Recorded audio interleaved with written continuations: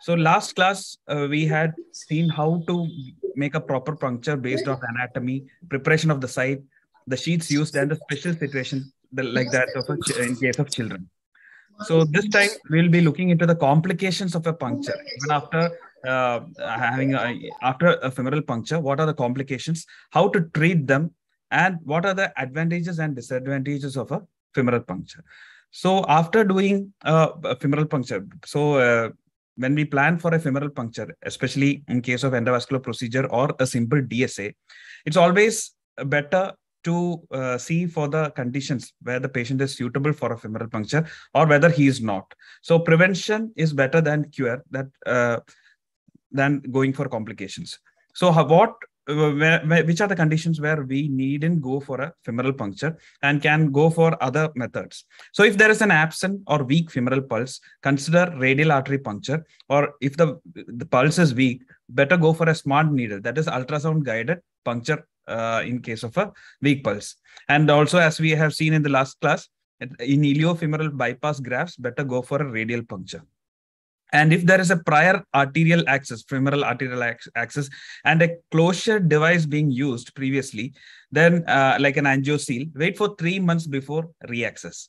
And if it's necessary that we have to go for an access, we can do one thing, that is go 1 centimeter proximal to the prior access site.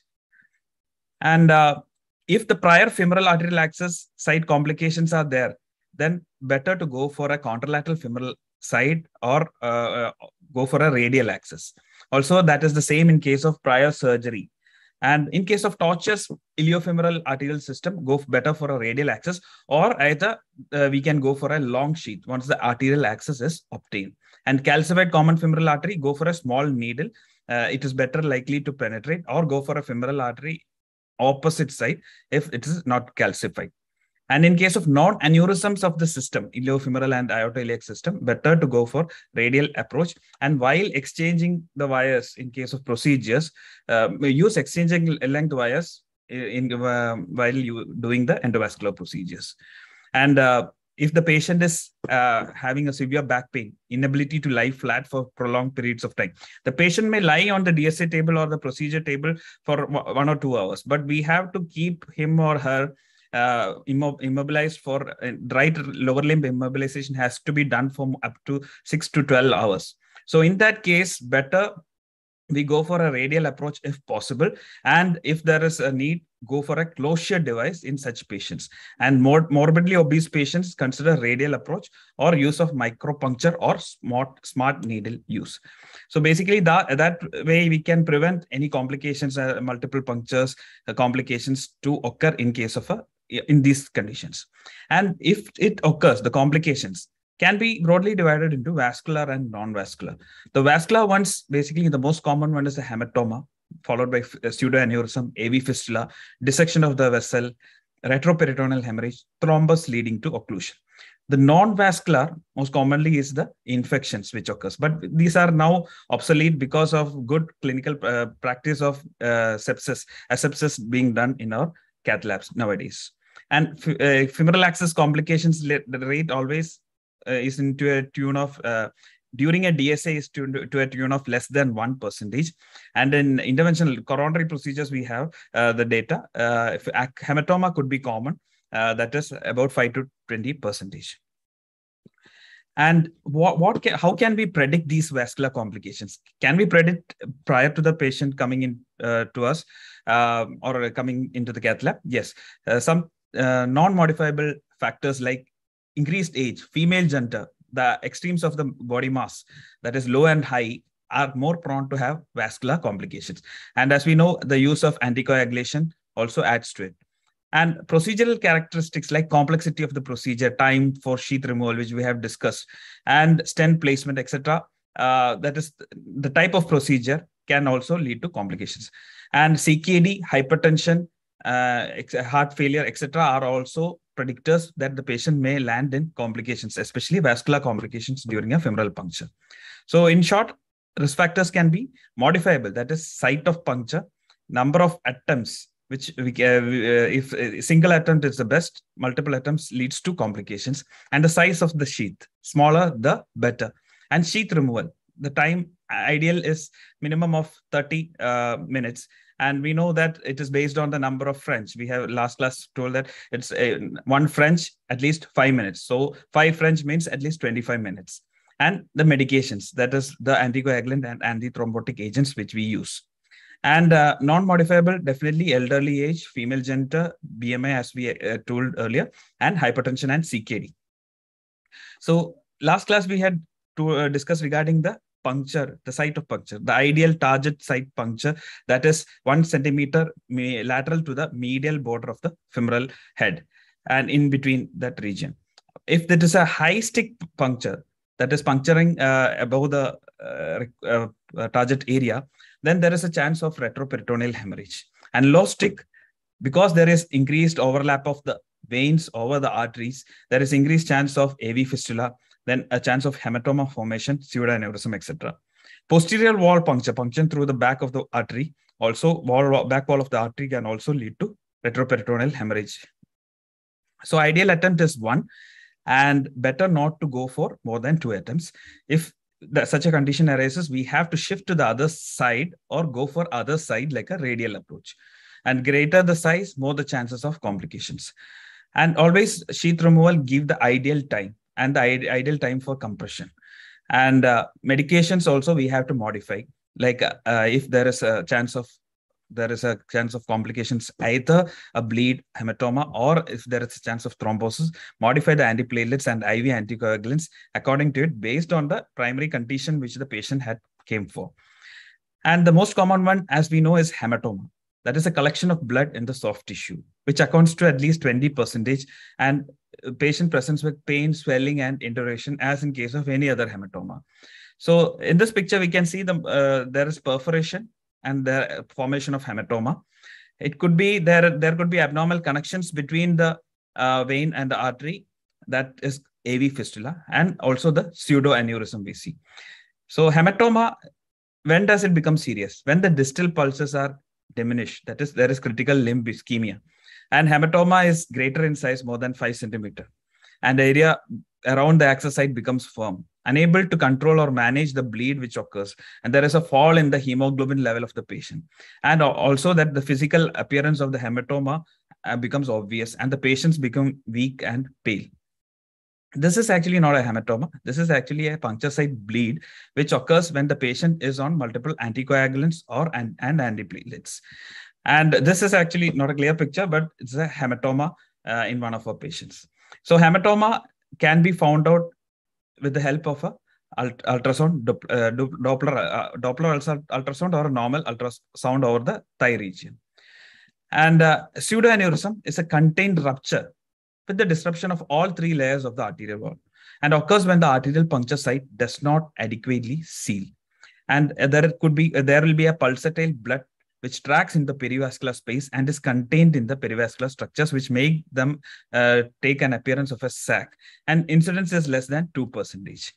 So femoral pseudoaneurysm, this is the, we can see the sac is there, and there is an abnormal, there is a connection from the sac to the vessel. This was the patient who had this pseudoaneurysm. So after the treatment, that is giving ultrasound guided compression, the patient's pseudoaneurysm with the hematoma had subsided, but it had led to a necrosis of the superficial region. This is after about 1 month of after giving the compression.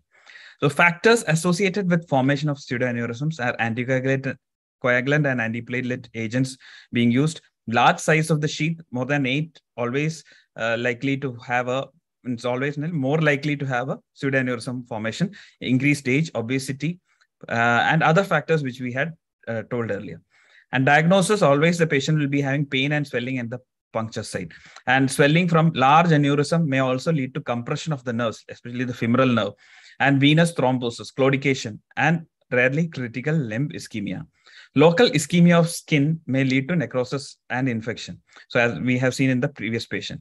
And on examination, there may be a palpable pulsatile mass or a presence of a bruit over this aneurysm. However, there may not be any findings in such patients. But we have to have a high index of suspicion that we can make out based on the disproportionate pain after the procedure than we have expected. Then the patient should undergo a Doppler so that we can find out a pseudoaneurysm prior to its complications. And imaging as ultrasound, we had seen that ultrasound, it's sensitive and specific. And sac appears, a sac that expands and contracts with cardiac contraction will be seen. And then color Doppler, there will be a swirling pattern with turbulence in the chambers. Basically, there may be one or more chambers in the this pseudoaneurysm sac, and a tract which connects the chamber to the feeding vessel. So this is the superficial aneurysm chamber. If you see here, deep chambers are there, and there we can see the pseudoaneurysm tract connecting to the common femoral artery in this Doppler ultrasound image. And this is the reconstructed image of the same aneurysm. So treatment until 1990s, only treatment was to go for a surgery if the patient developed pseudoaneurysm leading to complications. But later, we have this ultrasound guided compression, thrombin injection over the site, femstop compression devices, coil insertion, fibrin and adhesives, or a balloon occlusion have been used with variable success. So basically, we can divide as ultrasound guided thrombin injection, which could be tried, and para-aneurysmal saline injection. That is, at the neck of the aneurysm, we inject saline so that the neck is occluded and there is a flow reversal and the flow gets obstructed into the aneurysm. And the luminal management. This is thrombin injection. 1 ml or 2 ml thrombin is available commercially. And this is the injection of the saline over the neck, para-aneurysmal saline injection. And endoluminal management serves to exclude the pseudoaneurysm from the circulation, just kind of like a flow diversion. And depends on the size of the pseudoaneurysmal neck and the expendability of the donor artery. So in femoral artery, it is not expendable. We need the artery. The two broad categories are there: embolization and stent placement. The width of the neck relative to the diameter of the donor artery is the determining factor. So if the larger width is there or the larger neck is there, then better to go for a stent placement rather than embolization. And coil closure if the neck is narrow. Coil which are thrombogenic, that is made of either stainless steel or platinum polyester fibers, are incorporated into the coils to increase its thrombogenicity so that the thrombus is formed and the aneurysm gets cut off from the normal main circulation. Disadvantages: these methods, coil closure especially, have a potential for recanalization. So covered stents, especially in large artery, large neck, are preferred. And contraindication would be a mycotic aneurysm. So this is a coil placement in a pseudoaneurysm patient. And this is actually a covered stent placement. The initial picture shows the pseudoaneurysm, then stent was placed, and the post-procedure, it has resolved. The pseudoaneurysm has resolved. And also there is a method where, especially this is with the help of a transradial sheath, we insert a 014 wire, and in to which we use a 8 French angio seal so that the collagen is plugged, just like after the femoral artery puncture when we close with an angio seal. Similarly, here the point of closure is at the neck of the pseudoaneurysm rather than the puncture site. So indications for surgical repair. So we preferably go for ultrasound guided compression and other methods like thrombin, saline, etc., or endoluminal management. But when should we go for surgical repair? Is when we have an infected pseudoaneurysm, there is rapid expansion, failure of other therapies we have used, skin necrosis, patient going for severe compressive syndromes, especially the critical limb ischemia. So more complex procedures and more potent antithrombotic therapy have led to the occurrence of more frequent aneurysm formation. So we have to be careful in patients already using that.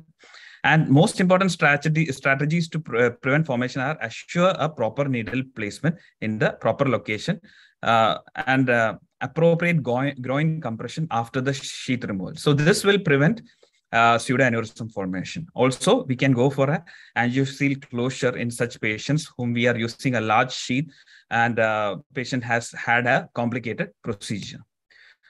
Retroperitoneal hematoma is a classical complication of a high puncture or a cranial high stick puncture, high stick injury. So it is to a tune of 0.2%, very less.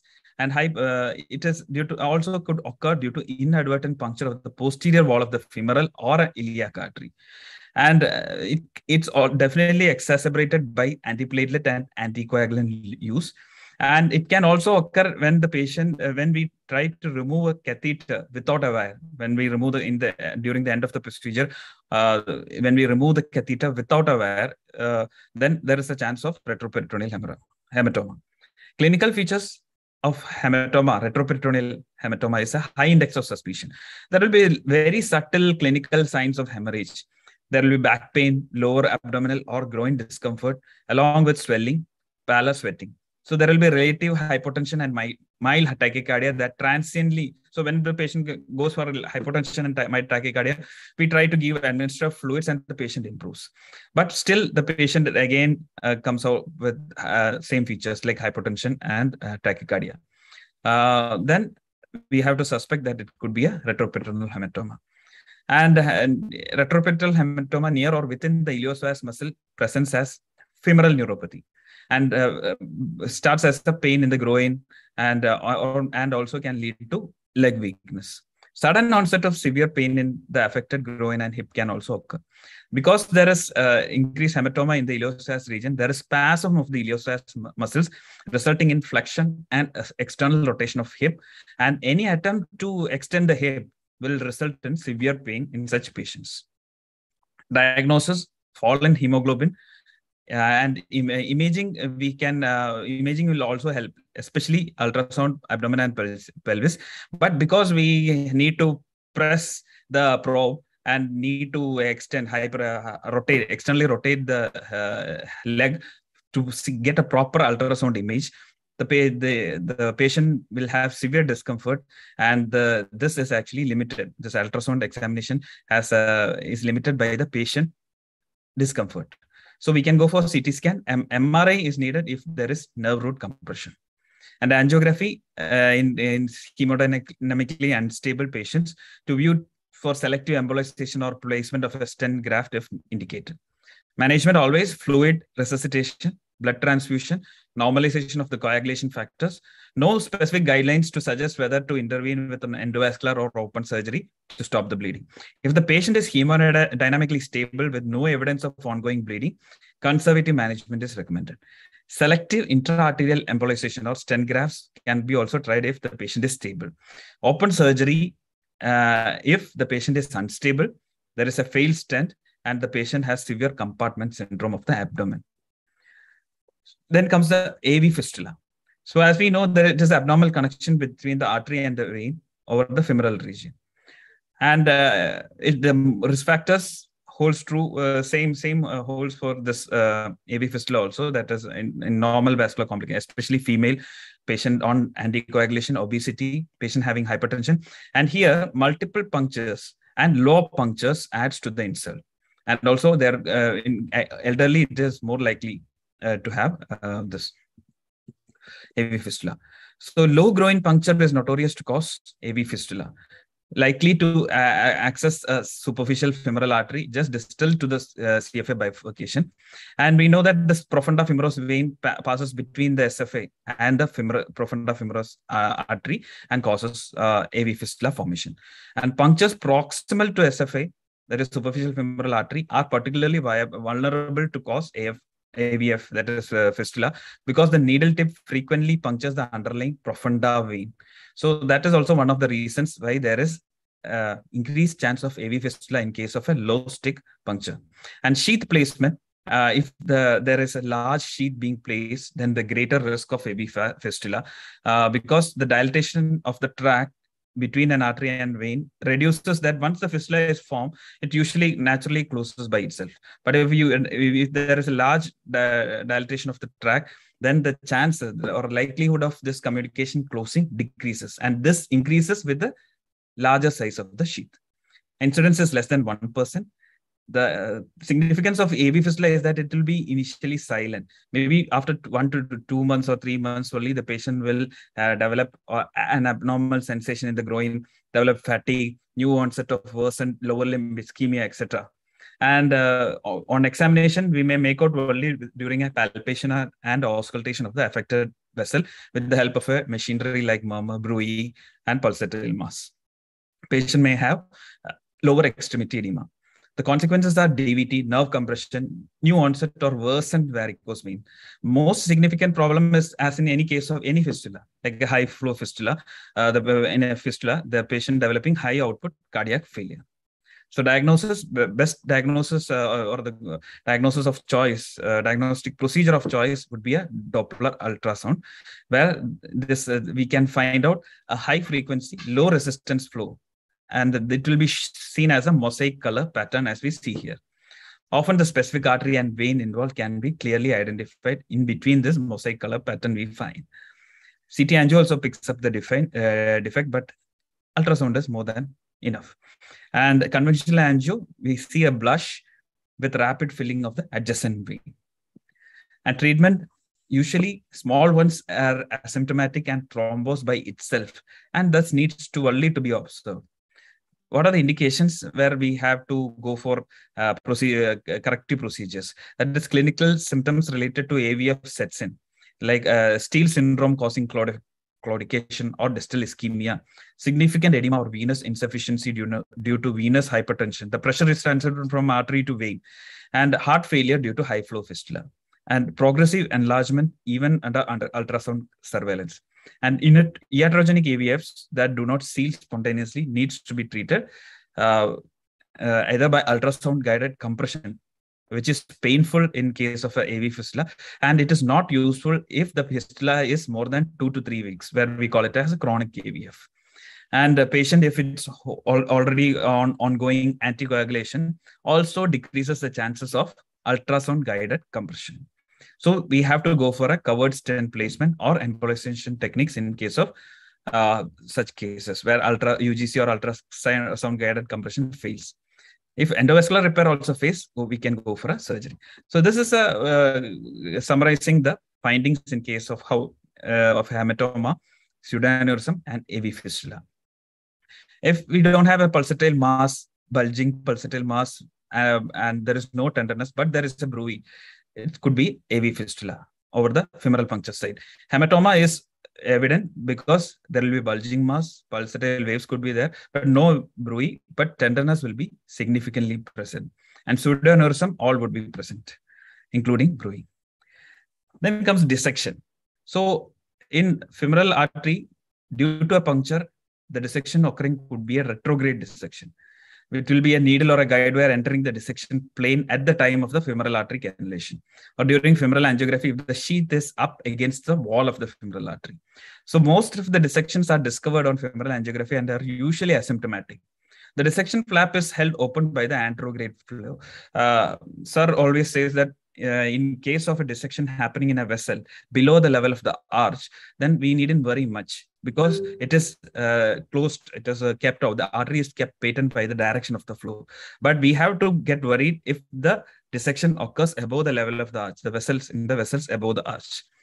And rarely results in this dissection of the femoral artery rarely results in complete occlusion of the femoral artery. And diagnosis, dissections resulting in femoral artery occlusion will result in all the symptoms of arterial insufficiency due to a occlusion occurring in the patient. However, a dissection is discovered on angiography, it may be prudent to withdraw the sheath back, repeat the femoral angiography using hand injection of the contrast to ensure that it has not closed and will not get occluded upon sheath removal. In patients with femoral artery occlusion, always go for contralateral access with attempted percutaneous or surgical approaches to femoral artery recanalization. So acute limb ischemia is the one we should be worried. Even though we say it's asymptomatic, we have to look for all the factors, the 5 Ps, to check for this. And if it occurs, it is a surgical emergency. So as discussed, arterial occlusion is a worry. It could occur more or due to a large thrombus at the puncture site and a large catheter being used in patients with multiple comorbidities. So this is a thrombus in one of my patients 8 months back. So this could occur. The patient had thrombophilia workup positive, and and incidence was less than 1%, and due to the case of occlusion, and Doppler studies and peripheral angiogram will be diagnostic. A small ones, spontaneous lysis occurs. Large ones, we have to have a thrombectomy and suck out the clot which has formed. Infections, occurrence is less than 1%. Clinical features is pain, erythema, swelling at the puncture site, purulent discharge, and fever. This is a patient who had infection. We can see the redness, and there will be rubor, calor, dolor, tumor, etc. That is the classical features of infection or inflammation. And causes due to improper shaving and scrubbing. And we have to be careful regarding the sepsis within the cath lab. And treatment is always antibiotics. And femoral neuropathy is the result of the compression of the complications. It could be either hematoma, pseudoaneurysm, or even AV fistula. So incidence is less than 0.3%. It is due to the femoral nerve compression or by a hematoma. And clinical features will be tingling and numbness and weakness. Usually it is self-limiting. So complications during the procedure, that is while during the vasovagal reaction, which can occur during the while giving the compression post-procedure, or spasm could occur, or perforation or dissection. Post-procedure occlusion, that is after some time, occlusion, compartment syndrome, and pseudoaneurysm could occur. Vasovagal reactions are due to pain, anxiety, and prevention is pre-procedural sedation, analgesia, adequate local infiltration of anesthesia decreases the pain, anxiety, and associated vagal output. We say that we need to give significant dose, adequate local infiltration. But we know that if the local infiltration of anesthetic agent is more than a particular level, it can cause systemic absorption also. And so we have to be careful. If increased systemic absorption of lignocaine occurs, it can even cause heart blocks. But usually we give only 5 to 10 ml, maximum 5 ml. And pain induced by radial artery puncture is not, that is this use of lidocaine prilocaine patch, which is in vogue in some places. But studies have shown that in case of radial artery puncture, this has not been of much use. So femoral artery region, that is above the femoral triangle, being much thicker, how useful it be, we have to study. And spasm could be induced by a foreign body coming into the arterial vessel. It will usually go in for spasm, like a sheath or a catheter. So it is due to the prominent medial layer that is largely dominated by alpha-1 receptors, which results in catecholamine release and causes the spasm. And it is aggravated by multiple guide wire passage, multiple catheter exchanges, and prolonged complicated procedure on a small artery in a younger age patient who is anxious. So prevention, the cocktail we say is NTG, 100 to 200 microgram, 2.5 milligram verapamil, and 40 units per kilogram heparin, maximum to a tune of 5,000 units. And use of hydrophilic catheters, smaller sheaths, help to prevent spasm. And single puncture and single sheath placement will also prevent the spasm to occur. And treatment, additional doses can be given, more analgesia and sedation, and warm compress. So what is it, why do we favor or do not favor, which are the conditions why we do not favor femoral and or radial approach? So conditions where radial access should be preferred is when there is an absent femoral pulse, femoral bruit, femoral arterial bypass graft, extensive inguinal. It's all we have discussed in the first slide. Then conditions where radial access should be avoided is when the radial artery is being considered for a CABG or a AV fistula correction, and upper limb atherosclerosis occurs, extreme tortuosity of the vessel, small vessel, small radial artery. There is and if there is chance of Raynaud's or Berger's disease, then never use a radial approach. And if there is a need for more than 7 French or a larger sheath, then better to go for a femoral rather than a radial approach. And in case, so how to attain hemostasis in case of complications. Manual compressions we have discussed. We can go for mechanical compression, topical hemostatic aids, and vascular closure devices, both active and passive. Manual compression is the gold standard diagnostic procedure. We have to immediately give compression interventions. Usually, we wait for 4 to 6 hours so that we remove the sheet after 4 to 6 hours, looking at the ACT. And site of compression is 2 centimeter proximal to the skin punctured site. And duration, as we know, one French, 5 minutes. That is 3 to 4 minutes or 5 minutes to remember that. And disadvantages: ineffective compression due to fatigue. So because we are manually compressing, the person who is doing compression may get fatigue, and there will be inadequate compression leading to complications. Good hand position during compression is correct method will be to fix your fingertips directly in a vertical manner rather than angled or a horizontal manner, because that vertical compression will be less fatiguing when compared to the incorrect method. And fem-stop devices are used. We have to ease the pressure after gradually reduce to 30 millimeter of HG over 2 hours and then remove. And there's another one, the clamp piece, which we usually don't use. And topical hemostatic aids like topical patches, pads, bandages, and powders are available to assist hemostasis with manual compression, which accelerate the clotting process and thus accelerate the hemostasis. So these are the few of them. Vascular closure devices introduced in 1995 to decrease the vascular complication and reduce the time to hemostasis and ambulation.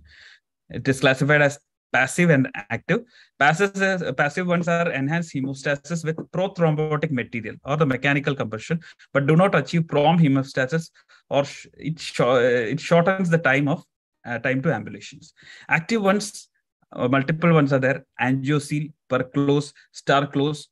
And passive ones are, as we have seen, femostat, etc. We go for active ones. Especially we use the collagen seal, collagen plug in case of an angioseal.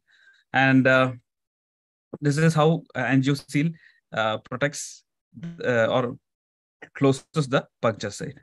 The success rate is 97% in case of closure devices. One of the easiest devices to learn and use, has a very high initial success rate. The collagen plug in the tract also acts to reduce the oozing from the site, and the retained components of the device are completely resorbed.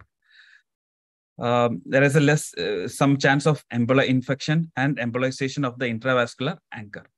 And repeat access of the same vessel can be done only after 90 days, because it is the time where this material of this closure device gets absorbed by itself.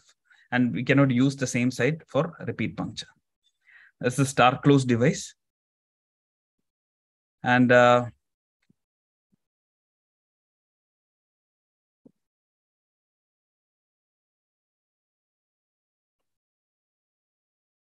this is a video showing closure device placement, that is angioseal placement.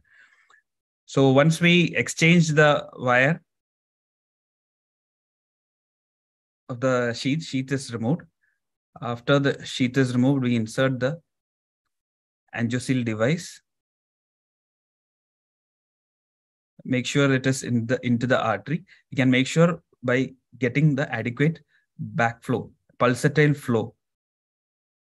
Once the pulsatile flow is achieved, we have to make sure that the pulsatile flow has achieved. After that, we remove the top end of the seal.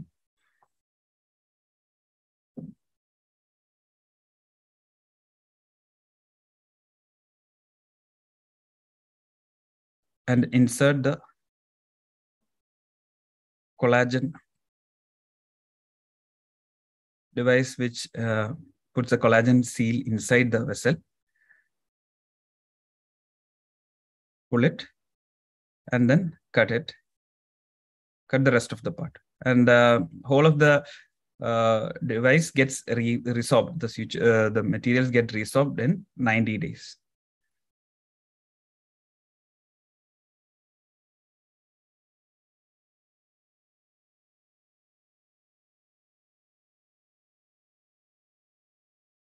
So we have to give a pressure for at least 2 minutes, 2 to 5 minutes over this, at least 2 minutes, so that the plug is formed and well fit into the puncture site. And after that is done, we can remove we can cut the rest of the part of the device. So, and one newer device is very much more useful and is in use. This is the Obtura device, which is much better. So here we have the artery hemostatic tube.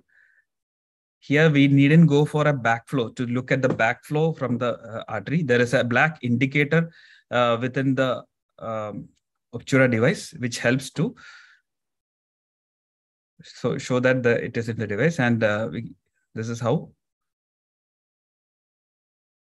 the device is inserted.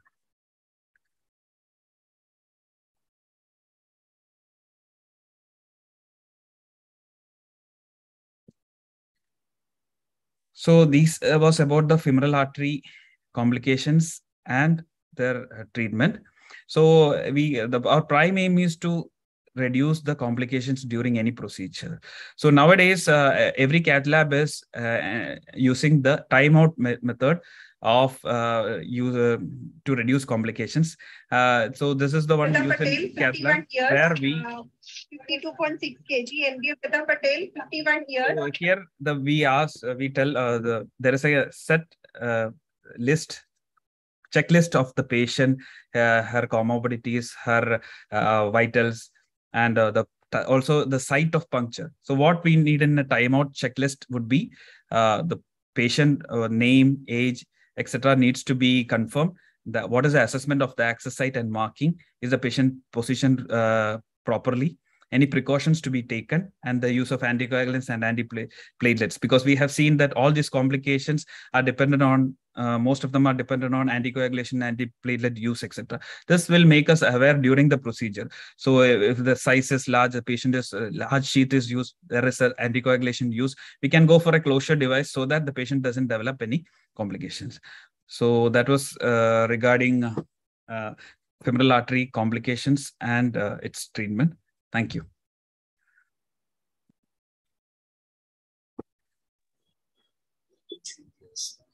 Thank you, Dr. Zubair. I think you've covered everything very nicely. I would only add one more thing. You mentioned spasm. So sometimes the spasm can be troublesome. And especially in children, you can see more spasm. So in children, or even in some adults, if we inject xylocaine again around the artery, the spasm, besides xylocaine or lignocaine, the spasm is relieved. So now that we are not reusing, I rarely see spasm. But in the days when I was reusing everything, spasm was not uncommon. We used to see it quite often. So as far as possible at that time, we used to inject xylocaine when coming out at the end of the procedure again, just to make sure that there is no spasm. And I would say the other thing is, you mentioned thrombosis. So thrombosis, again, we used to see more often in children. And this was because we puncture both walls. We puncture the anterior wall, we puncture the posterior wall in children. We go beyond, and then we come back into the lumen, and then we get the backflow. So when we are doing that, then we get sometimes thrombosis, because again in children you have to compress for a much longer time than in adults. There is a lot of subcutaneous fatty tissue also in children. So thrombosis is more common in children. And at least I remember one child where we had to not only do endarterectomy, we had to open the artery, and we had to also use a Fogarty catheter to pull the thrombus out, which had gone distally down the leg. It had progressively closed the artery.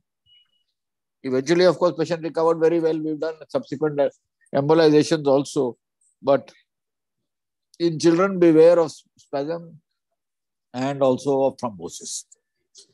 Any other comment or any other question? I think our time is up.